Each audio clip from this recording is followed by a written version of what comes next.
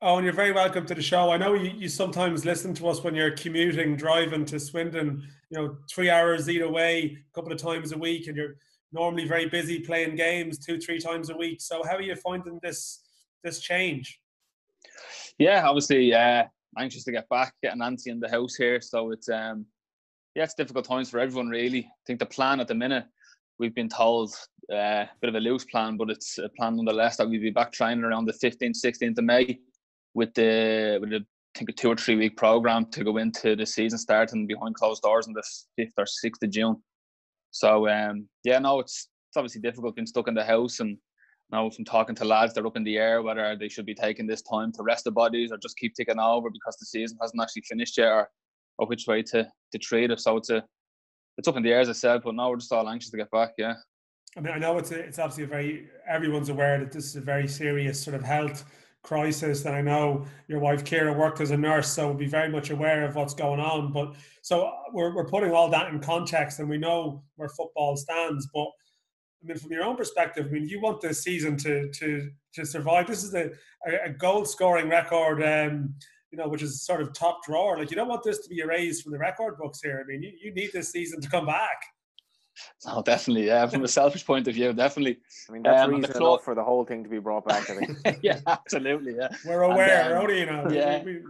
No, but from the club's point of view as well, obviously we're doing very well, and I think we're a point off top of the game in hand, and obviously want to get promoted. But I think trying to take off the selfish hat, the fair thing to do is to get the league finished, and then because then it's fair for everyone starting next year. So whatever compensations have to be made next year, everyone have to make it together on a level playing field, and then you can go forward from there. Whether that be a competition, a cup competition now with the fixture list or whatever, and a few more Saturday Tuesdays in there. But I think that is the best option. Yeah.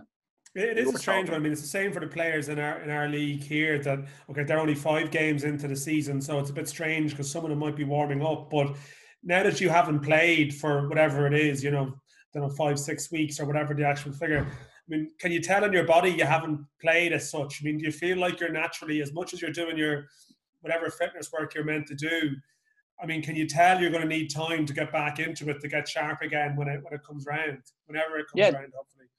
Yeah, definitely. I think the sharpness would be the big thing. I could imagine that it'll be in that 3-week program. I reckon there'll be a lot of games, like friendlies being put in there, just the fact to get the match fitness back. Because we've got a game in hand which is 10 games, and they're going to try cram them 10 games into a short period of time. So it'll be a matter of getting the match fitness in as quick as possible, so lads don't get injured really in that cramped fixture list. So it's going to be very interesting how it is. But I'd imagine the training program will be crammed with a lot of friendlies and stuff, and I'd imagine that's the way to do it. And I think if people are smart about it, if you go for, like, everyone's going to be in lockdown together, and or behind closed doors together, if they could get maybe some friendlies with like Premier League teams coming down to the lower leagues, so people can maybe pay online to watch these games to kind of create a bit of revenue for the lower league clubs, that might be something that I'd imagine they're thinking of. It'd be a good way maybe to kind of get a bit of cash boost into the lower league clubs as well.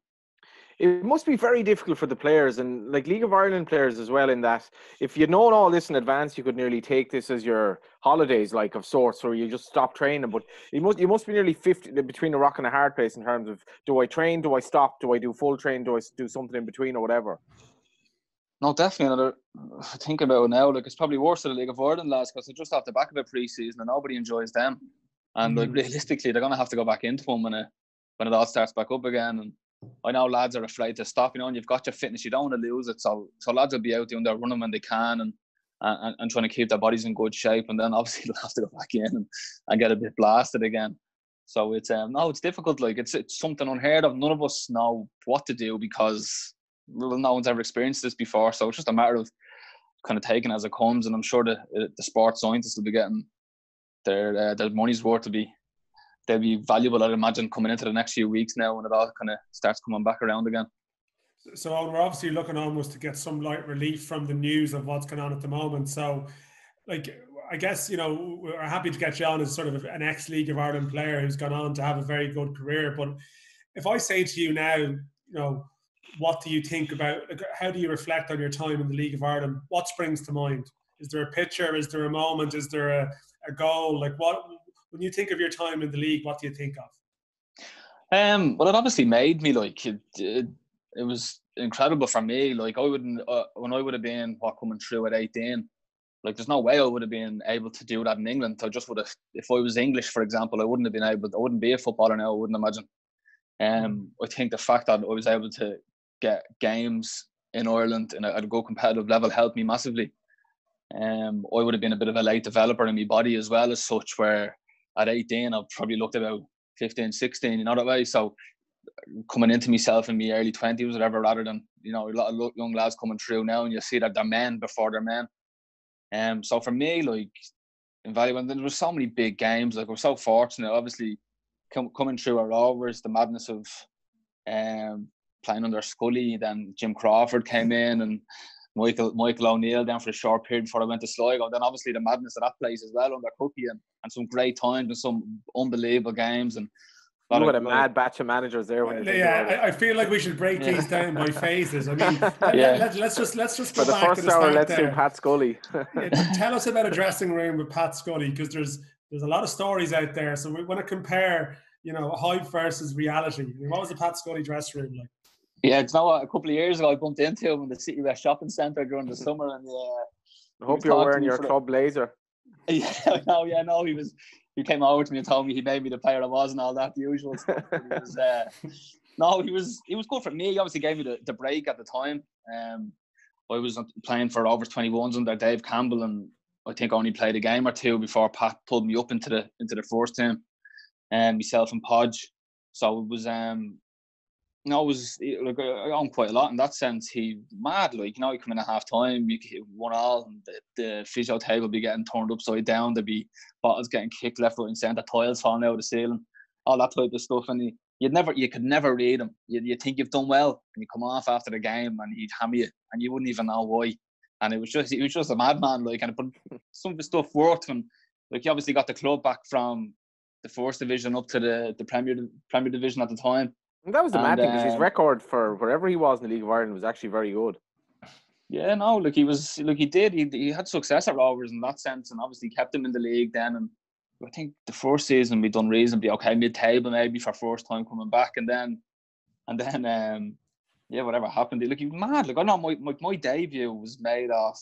Me and Podge, I think, made a debut together at Waterford away, and like, we only made it because he fell. Yeah, he fell out with about 5 players on the team bus before, and that's how we got to play. The guy was actually out having a few points with my mates on a Thursday night, nowhere near the first team at the stage. Dave Campbell rings me and goes, "You're playing tomorrow against Waterford." I had to put the point down. I was like, "Oh." Did you finish the point? No, I was only on my second one. Like, I took the football serious, so I must have had a weekend off. So I put the point down. I was like, "You serious?" And he was like, "Yeah, listen, like, this is not going down to sit in the bench or anything. Like, you don't have to play." Like, and I was like, "Oh yeah, happy days."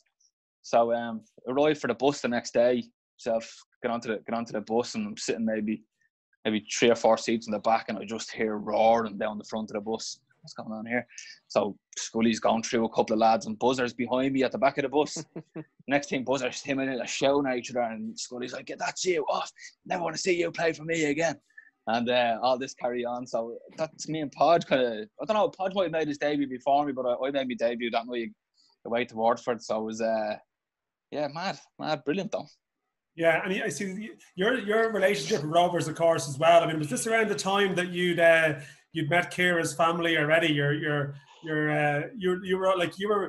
the Shamrock Rovers thing went beyond football with you as well too. Yeah, definitely. Yeah, Ciara's family are all Rovers season tickets and holders and stuff. And the first time I went into the house, the outfit was waving a flag with a scarf on. The brother had the jersey on the lock, trying to embarrass me, or embarrass her rather. So it was. No, they've been great, but they still go up to the games and stuff, and they're always trying to get me back. And it's they're great Rovers fans. Yeah. You were there when the change, like when the club went to Tala, and that was obviously, I mean, as someone who was a local lad, like you've seen a couple of sides of Rovers, like the end of the homeless years as they were called, but then the transition into start of something completely different. Albeit, I guess, I think you were frustrated yourself that you probably weren't playing around that time. Yeah, no, it was obviously driving past that stadium for years, even as a kid. I just remember being barren for years, this big hole in Tala, like you just going, boy, what's going on with this place? And you always hear the Thomas Davis stories and all that carry on. But no, obviously when I was coming through, we would have been at Talca Park, and then when Michael O'Neill was coming in, it was obviously coming up to Tala, and they'd done it. The club at the time felt like it was shaped so much better.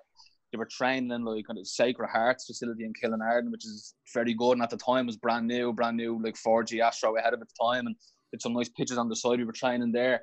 They had the gym across the road in the Maldron Hotel, and everything was together, like real close to the stadium, which is unusual. Even over here in England, it's unusual. You could be driving to a training ground and coming back and change a half an hour away and all that carry on. It felt really good, like, and everything was got real professional all of a sudden. And not saying that Scully wasn't professional, he was. Like, it was just the whole club itself felt like it was going that way. And so I would have been there the night of the first game. Tickets were, you just couldn't get them. Like, everyone knocking on the house and everything looking for tickets, couldn't get them for anyone. And it was a great occasion, so loud, like just the police horses and all.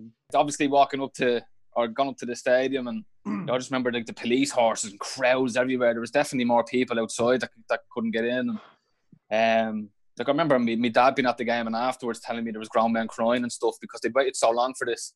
And it was brilliant to be part of. I actually played the game was against Sligo on the day I ended up being at Sligo then a few months later. So it was great times to the club, and they've obviously kicked on since, and they're doing very well now. What did you make of Mick O'Neill? Sorry, Dan. What did you make? Because he's always a manager that's really intriguing me. And in terms of just the unbelievable success he has, what was your understanding of him at the time, or your reflections on him? Yeah, he was very good at breaking down individual parts of the game. So, like, if I'm thinking back, he was one of the first managers I ever had where he'd work on the strikers for a session, and he'd tell you this is where you need to be when the ball's over here. You need to be here and doing this and that type of thing.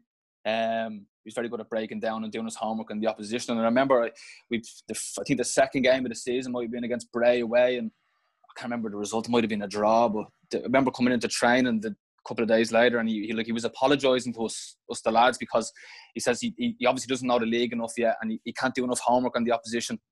And so I'd imagine going forward, I wasn't too long there after that, but he really got into like analysis of the opposition, and this is how we're going to beat them and stuff like that. So he's and like you look at his career, like he's had nothing but success. He's done unthinkable things everywhere he's been. Even before Rovers at Brecon, he was doing very well over there, and that's obviously how he would have been, how he got the job at Rovers at the time. So like you have to give him credit.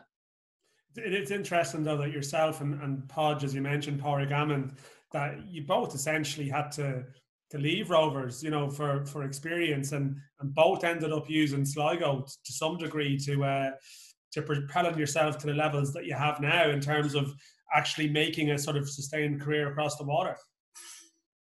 Yeah, definitely. I think Rovers at the time would have been like squad very heavy. You know, like it would have been Gary Twigg, I think Tyke Purcell might have been still there, Desi Baker, Podge, myself, all fighting for these spots. Sometimes only play one up front, he played Twigg up front on his own. So it was going to be really hard to get in.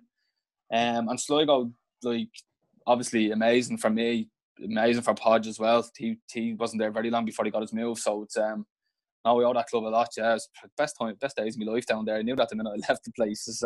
So I'm walking away from the best couple of years. I'll never get these couple of years again. It was just so much fun. Just all the lads. It's proper community feeling down there. Like, it's obviously a massive football in town as well. Such a small population. I think like 10% of the population of Sligo go to the games. So like that is the mad thing about like Sligo and Dundalk, and maybe even Sligo more so than Dundalk. Once you're in that town, you know when you're walking down the street, people will talk to you, will recognise you. It's a proper football town. Oh, it's huge. Yeah, it's huge. Like if you put it into context, it'd be like Rovers having 10,000 at every game because there's 100,000 people in Tallaght or so. So that's what you're looking at down. Like it's just everyone loves it. It's proper the heartbeat of the town, and you'd be walking, you'd be getting half price on dinners and stuff, and you're going out for food. Happy days. Yeah. Every second point would be free. That's with Cookie, I'd say, though, is it? Cookie, yeah. Some character him, yeah. But it was brilliant. Half price and ice place. Yeah. Coming across him as well, like, and you look at the success he's had in his career, he was massive for the likes of me and Podge. But he obviously brought together that great atmosphere as well, because, you know, as you were probably alluding to there, when you were playing under him, there was a special sort of team bond where you were all, it was proper crack, I'd say, like. Well, he was in the middle of it. Like, he was thriving this. Like, myself, Matthew Blinkhorn, Alan King got a house together, and 2 days later, Cookie moves in next door. 3 days later, he's actually in the kitty for the food shop during the week. So, like, dictating what we have to cook in for dinner at the end of the night. And you'd sit down, you'd have your dinner at about 5 or 6 in the evening, and he'd say it's a Tuesday, like, come on, we go up and have a couple of pints, lads. You can walk up the road, having a couple of points, the four of us, and that was just the way the place was. And as you're walking up, you might knock on Danny Ventry's door on the way up, and before you know it, there'd be 6, 7, 8, 10 of us in the pub having a few points on a Tuesday. And it was just that type of camaraderie there. Like, we all just lived out of each other's houses, and like all our wives and girlfriends are all still very, very close now and best of mates. And it's just the way he did it, like the way, yeah. You mean that's probably the one thing a manager would be told: never get too friendly with the players. Yet he obviously was. Stop! Yeah, like he sits in the back of the bus. So you're traveling, like, usually you'd be on a team coach, the manager in the start with the front. He's down the back playing the cards and getting everyone involved and stuff. He's great, like, and he's that type of character where you just want to run through brick walls from. He's that lovable and he knows his football. You cannot have a conversation with him unless it's about football. You could try talk about something else, talk about a car. 2 minutes later, he just switches that over to talking about football again. He's proper in love with the game, and he's got some eye for it. Like, he sees things that he'd be on the touch, like, say you're on the bench, and he'd be obviously in the dugout or whatever, looking at the game, and he'd say, look what he's after doing over there. And I was, what's he done? And then 2 minutes later, bang, they're after going through and scoring against us. And he just has that eye where he sees the picture of the game he has is phenomenal. I mean, Owen, like, I went over and did a piece with you before Christmas, and people may not realise that you actually are still, although you're playing for Swindon, you're living in the Liverpool area, basically. And two of your closest friends there are Danny Ventry and John Dillon. So that, like, people say you don't always make friends in football easily, but, I mean, you have. And that Sligo Rovers time, that legacy still lives on for you. Oh, absolutely, yeah. And, like, Matthew Blinkhorn's only up in living up in Blackpool. You see him quite often as well. And if we were very close to if Gavin Pearce was living in Liverpool, we'd be living out of his house as well. That's how close we all still are. But honestly, an incredible time, like, proper, like, just everyone loved each other, and that was all down to Cookie, really. Like, he done his homework on personalities as much as ability when he was getting players in the door, and it was and it worked. Like, the first season I went down there, we were scrapping to stay up, but as League of Ireland does, I think with 2 or 3 games to go, a couple of teams went bust, so we kind of knew with 2 or 3 games to go, we were safe. I remember walking out at the showgrounds against Drogheda, and I think Ian Ryan was playing centre back for Drogheda time, and the two of us, we lived around the corner from each other growing up. Walking out, and he was like, "Did you hear about? I think it might have been Derry maybe at the time. Did you hear about Derry are gone?" He's like, "Oh yeah, I heard. Yeah, that's both of us are safe. We're safe. Oh, lovely." And, like, that's the way the game. Yeah. That would have been a game. That should have been a game. 2 teams fighting, scrapping it out. Ended up turning out to be a bit like a testimonial game in the end. But and then obviously the next season is when, like, we started. That first season, actually, we got to the cup final as well. That would have been the Tala Cup final against Sporting Fingal, and then there was loads of cup finals, like 3 cup finals and FAI Cup finals in the bounce. I think a League Cup final as well that we played down in Sligo against Monaghan. So a lot of success, and then obviously the year I left, they went on to win the league. So a very successful period for the club, yeah. I mean, I think you told me a story about a player who was teetotal before he moved down to Sligo. And I didn't name him until I spoke to Aaron Green around a month or so later, and he confirmed that it was him. So, I mean, it was a very, as you know, you mentioned it with Cookie before, like, it was a very social environment. Like, it was allowed, I guess. You know, that was part of the attraction of the place. If lads were all going to live away together, they probably had to do a bit of that. Yeah, definitely. I'm saying it here as if it was like Mike Bassett, and it was lads out drinking all the time. At the start, it felt like that. When I first went down, I went from the professionalism of Michael O'Neill and how, like, he was going about things, and he'd come in, like, 3 months in, Michael O'Neill come in and go, he'd have a list. He would have been over to the gym in the Maldron. would have asked for a list of all the players that have been through the doors on their own time. And unfortunately, me and Cy Madden used to go up daily, but Podge didn't. Podge got an awful time off from over that. He was that professional about things. And obviously gone down straight away to Sligo was a little bit looser in that sense, where lads are out having a bit of fun or whatever. But to be fair, the years that we started to get successful, that died down a lot. There was no, there'd be no midweek drinking, basically, put it that way. There was no sneaking out of flats at 8 o'clock at night when you're getting itchy feet or whatever. It was more just that lads were on it then. And then on the weekend we'd all get around each other and have a good blast. But you became obsessed with your diet. That's one of the things that was a turning point for you. Yeah, huge. Yeah, Jim Loughlin. He signed Jim Loughlin. I think he came from Dundee, one of the Dundee clubs. Had a great career in Scotland. He came over to us at maybe 33.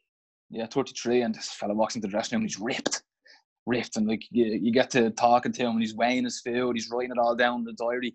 And I'd never really came across, and I never knew anything about diets. This is pre-iPhones and all that stuff. And he was like, yeah, no, you need to get on your diet. And he kind of drilled that into me. And that would have been the first year of the cup final that was in the Aviva. He left then, and in that off season, I was like, no, this is it now. Like, I'm 22, and I was like, if I'm going to have a good career at this, get a good wage out of this league. And I was thinking that Gavin Pearce at the time, because Pearce would have been a high earner in the league. I said, we need to get to them wages. Like, I'm going to end up having to go back on the tools if I don't get there. So I'll have a go. So I went down and bought a Men's Health magazine. And I literally, because that's what Jim used to read, and I literally opened the page where your man had his diet in, that had these rock hard abs and all that carry on. I just did the exact diet he did for 6 weeks and trained twice a day and went back into the season flying, and then would have got a move at the end of the next season. Yeah. Wow. So it's just, I mean, it's funny how things happen like that you have that season, because it's a striking thing, I think, in recent years, like Shawnee Maguire and certain players, that it just seems like it clicks, and it's almost hard to explain how it happened, but it just happens. And like, you're having one of those seasons at the moment, but that season in Sligo before you left, it just out of nowhere, even the perception of you as a player within the league seemed to change almost overnight. Yeah, I think there was another factor as well, is that we were going through, it was early in the season, we were going through a bit of so I would have been playing a lot on the wing, and I would have got a few goals from the wing here and there. Look, as a winger, I would have been quite a very good goal scoring record as a winger.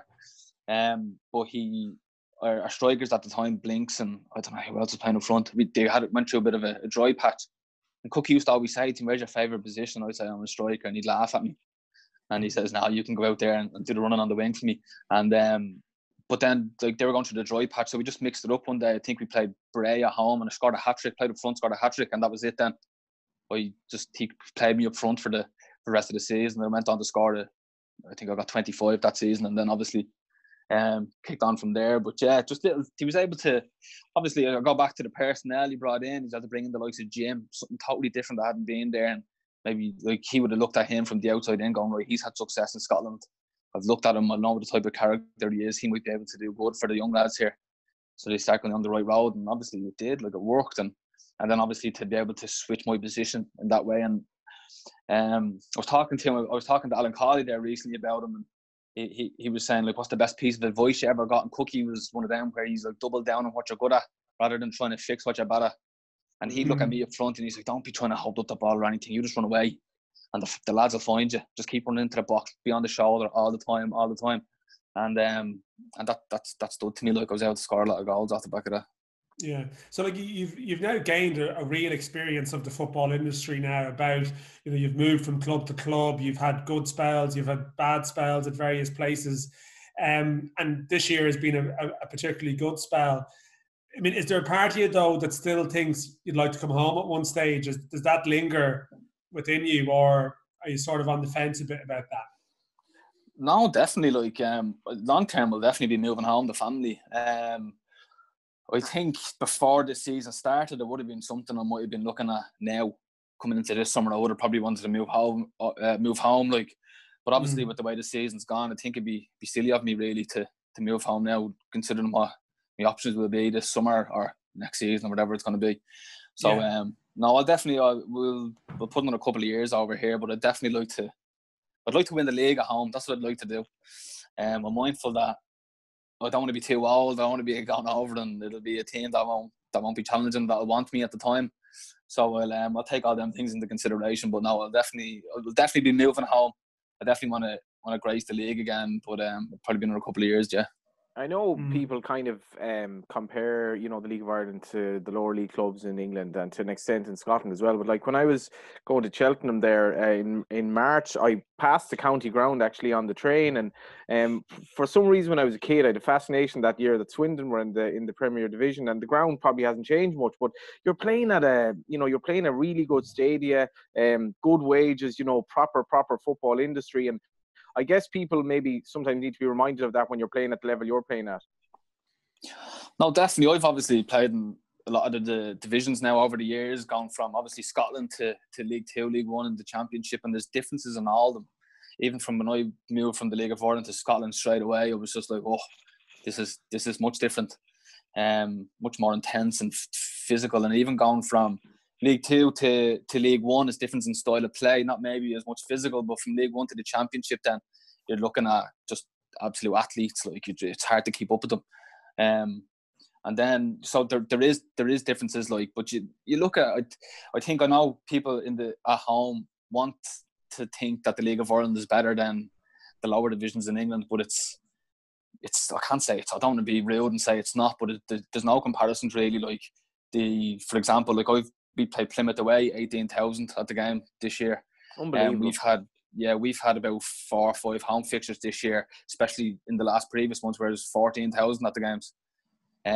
It's like, imagine that in the League of Ireland. That hasn't been seen since decades and decades ago. Yeah. I mean, it's, in some senses as well, is it the consistency of the opposition? Like, like you're never going to play a part-time team in League 2. Like you have Rovers and Dundalk recently, a really good standard of game and good level, and 2 really fit professional teams. But like that's every week in the lower leagues in England, whereas at home here, it's obviously, and that's what I always say to people when they talk about comparisons, that the leagues in England are proper leagues, whereas here it's way more, the level between the top and bottom can be huge. Yeah, there's probably leagues within the leagues at home. The obviously the difference, the lads the ones that are challenging for Europe are so far ahead of the ones that are on the bottom half of the table as such.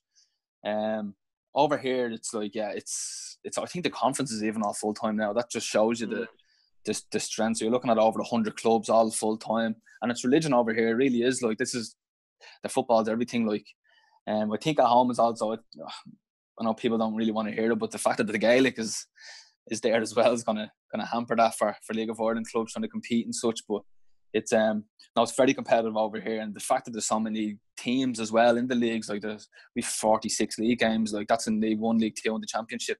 Loads of teams, like 92 clubs stretched across the 4 divisions. It's and all with good fan bases as well. So it's a bit of a different animal, really. We did a special. Sorry, Dan. We did a special on Stephen Kenny last week. How do you expect him to get on? Yeah, well, he's another manager that's only ever had success, really. Like, I know he did a bit of a blip at Rovers, but he's gone on and done so well in the league, definitely, and obviously done very well for the 21s as well. Listen, good stuff. He plays the style of football people have been craving for forever, really, for Irish teams. So, and when you listen to him speak, his confidence and how he wants his teams to play, he's going to go and try adapt that style into his team. So it's going to be it's going to be interesting. It's one I'm looking forward to.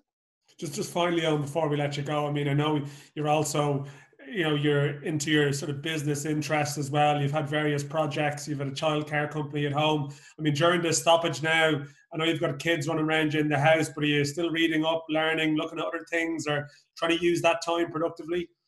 I've never had less time in my life, if I'm being honest. These kids. Really? Yeah. Stop. It's up from 6 o'clock, and then it's carrying till about 8 o'clock at night. So by the time that comes around, I get me running then, and then it's just to bed. So now it's worse now. Usually be in a hotel maybe twice a week. I get a few hours to myself to kind of read up on things, listen to a few bits, and but now it's I feel like I've no time at all at the minute. It's different than what most people are experiencing. I imagine that don't have kids, or maybe their kids are a bit older. Mine are so young, it's just hectic. I feel sorry for Ciara. I can't believe I ever dealt with her. before this. What with the Rovers connection? yeah. No, to be fair, she grafts hard. She used to always complain about Saturdays because obviously not today, no school, no crash. Come on, it can't be that hard. Oh my God, I can't believe she does it. Listen, it's like Paul Cook trying to look after the Sligo dressing room on a night out, you know. But exactly, although actually that would suggest that Ciara was more of a problem than the kids, if you get me, you know what I mean? So I'm not sure if that's a good comparison. But listen, Owen, it's been actually great. I mean, it's great to have you on. Hopefully we'll have you on again. You never know, at some stage in the future we might have you back on as a current League of Ireland player. But I know you've got a bit of work to do in England still. So excellent. It's great to have you. Thanks for having me, gents. Thanks a million, Owen. Thank you. Thanks, Owen.